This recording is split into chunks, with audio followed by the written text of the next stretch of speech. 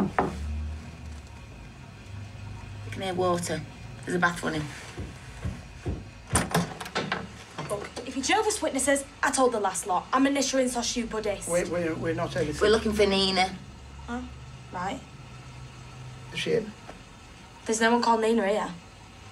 Have we got the right flat? Have you just moved in? Yeah, I have. There were some girl here before. Well, punky. No, not punky. Victorian Gothic, actually. She doesn't live here anymore. Sorry, I've got to switch bath off. Sorry. A bit perturbing. I know. She thought I was a Jehovah's Witness.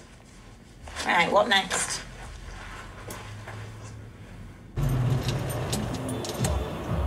Need to fill up. Practically running on empty. Story of my life. Listen, she's probably just at a mate's, you know, who's got a spare room or a sofa. She's probably having tea and toast at night and strong brew in the morning. If she has a friend to stay with, why does she keep coming to the cafe? Well, she can't get enough of you, babes. I should have been far more forceful.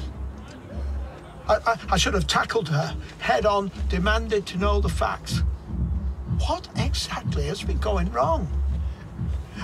And not let her leave the cafe until she told me.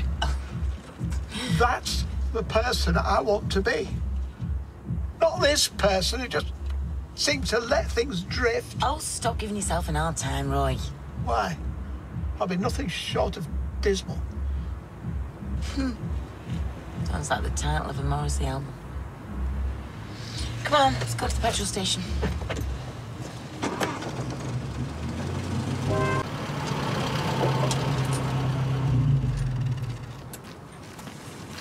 Well, we tried.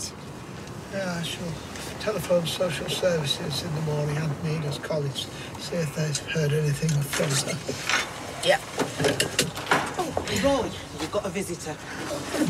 Well, I say exotic dancing, but it was all very innocent and above board.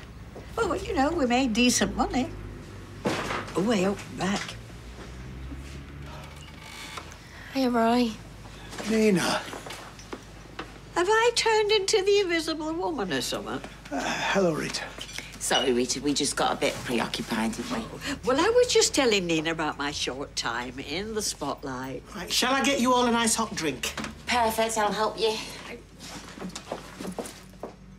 It's just some scrambled egg. I didn't have a lot in. And you call yourself a cafe? No, this is great.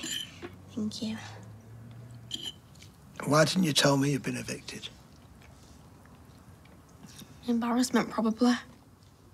I understand that. I had to fend off some debt collectors. Sorry. Got myself into a bit of a mess, if I'm being honest. Where have you been sleeping each night? Sleep? What's that? Where? Different places, all over, everywhere, and nowhere. I think what Roy's trying to ask is, have you been sleeping rough? What you're trying to say is yes. You must stay here. Yes, you must. I refuse to be a burden. And we refuse to let you. I don't know. One night on the couch, then we'll take it from there.